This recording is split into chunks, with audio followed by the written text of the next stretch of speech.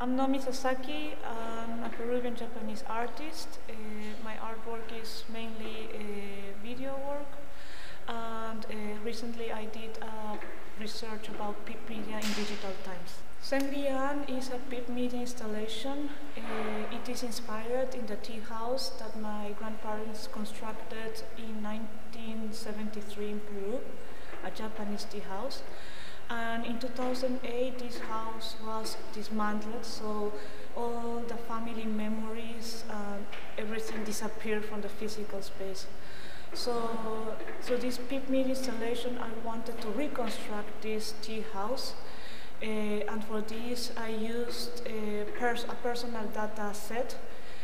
One is based on family photographs, and the other my ink paintings. And with this database, dataset, what I did is to generate new images. I generate new images to reconstruct this subjective space.